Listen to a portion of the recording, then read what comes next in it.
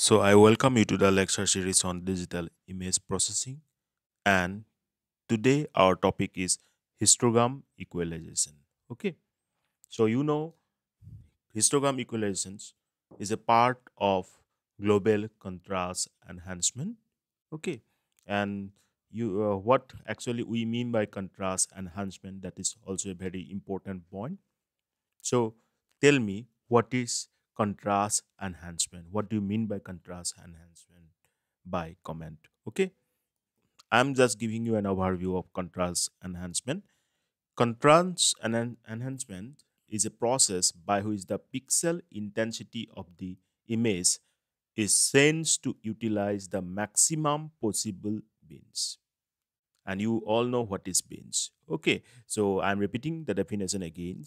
The contrast enhancement is a process by which the pixel intensity of the image is changed to utilize the maximum possible bins thereby available in the image. Okay, and the term contrast refers to the separation of dark and bright areas present in the image.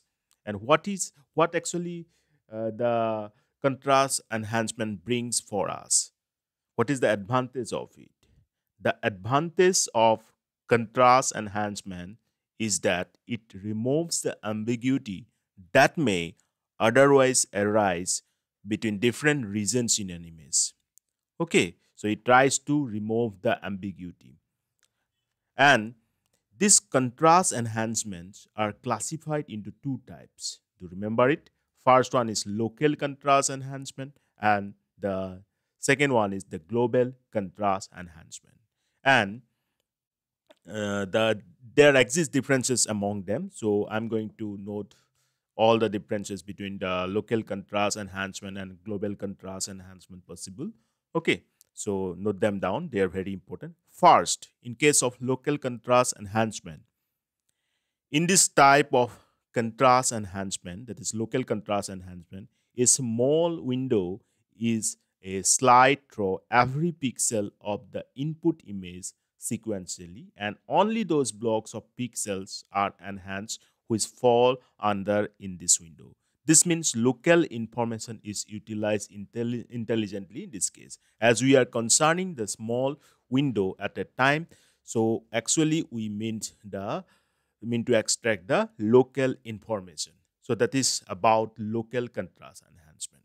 And just opposite to that, in case of global contrast enhancement, what happens? The global histogram information is considered for enhancement, and as the whole image is considered at once, so local information is ignored in case of global contrast enhancement. Clear? Then in case of local contrast enhancement, local brightness feature is considerably improved in this case. So contrast ratio can be improved in every region of the image. Do note that. Why? Because we are concerning every particular window. Okay, so and we are trying to enhance the contrast in that window. Thereby, not a single region is escaped through this local contrast enhancement procedure. So overall, every region of the image will be improved through the contrast ratio. Okay. But in case of global contrast enhancement, what happens? Here we concern with the global brightness feature. So this limits the contrast ratio in some parts of the image, and this results in significant contrast losses in small regions of the images. Especially you will see that in the background you will find some loss of information due to the less improvement of contrast in those regions. That is the disadvantage of global contrast enhancement.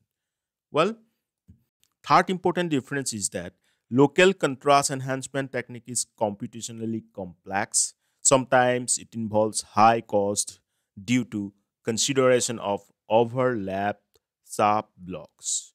So overall, I mean to say that obviously you will get better contrast improvement, but at the cost of what?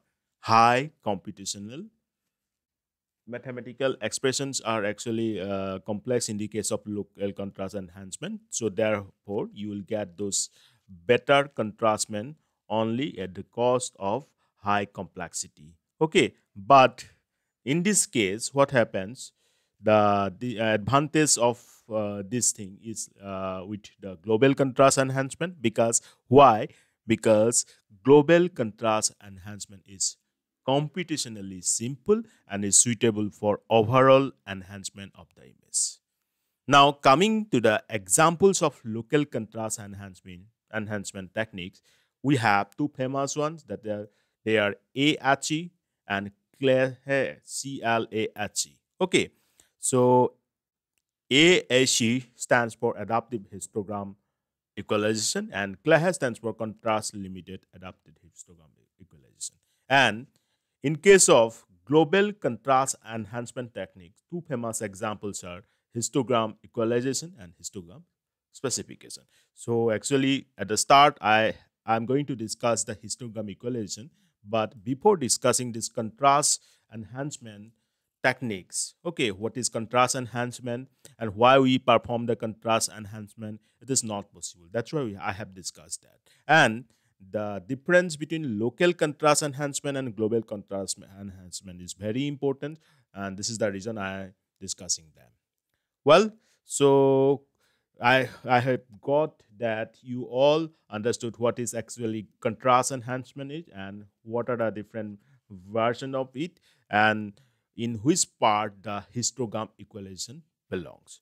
So coming to today's question, that first question is, what do you understand by contrast enhancement and what are the main parts of it? Second question is, in which type of contrast enhancement technique the histogram equalization belongs? Okay, comment the answer. And in the next lecture, I'll discuss histogram equalization. Well, that's all for this class. Take care. Bye bye.